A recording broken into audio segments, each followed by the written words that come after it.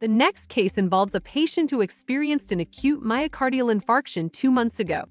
The patient is 75 years old and arrived at the emergency room with dyspnea and crackles on auscultation, accompanied by a third heart sound, or B3. Blood tests were performed to assess cardiac enzymes, which came back negative.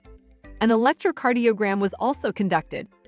The current ECG appears unchanged compared to the one taken a month ago, meaning the patient had a heart attack 2 months ago, underwent an ECG a month ago, and has now arrived at the emergency room with shortness of breath and signs of pulmonary congestion. We repeated the ECG, and the results were similar to those from a month ago.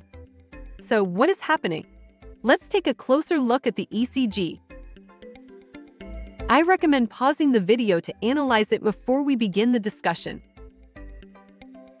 In the electrocardiogram we are analyzing, we can see the patient maintains a sinus rhythm with a first-degree atrioventricular block, meaning a PR interval above 200 milliseconds. Examining the QRS complexes, we observe a YQ wave from V1 to V3, lasting more than 40 milliseconds, suggesting necrosis in the anteroseptal region. There is also a change in ventricular repolarization, with ST segment elevation from V2 to V4 and inverted T waves in V5, V6, and other leads.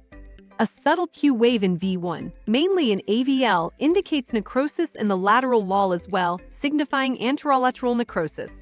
If this ECG were seen for the first time, it could be compatible with an evolving acute myocardial infarction in the anterolateral wall for at least 6 hours. However, we know the ECG from a month ago was identical. So what could be happening? We know the patient has anterolateral wall necrosis, and this change, particularly the ST segment elevation, has persisted. This is characteristic of patients with extensive anterior wall myocardial infarction who develop left ventricular aneurysms. These patients often have permanent ST segment elevation, mainly in the anterior wall, which can be a confounding factor for an acute myocardial infarction. It is often recommended that patients carry a copy of their previous ECG for comparison, as any emergency department could misinterpret the presentation as a new acute myocardial infarction and send the patient for primary angioplasty or thrombolysis.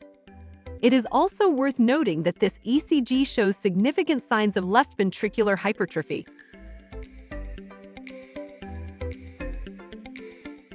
Thank you for taking the time to learn with us today. Please share this video with your colleagues, subscribe to our channel, and give us a positive evaluation. We hope to see you soon in our next video.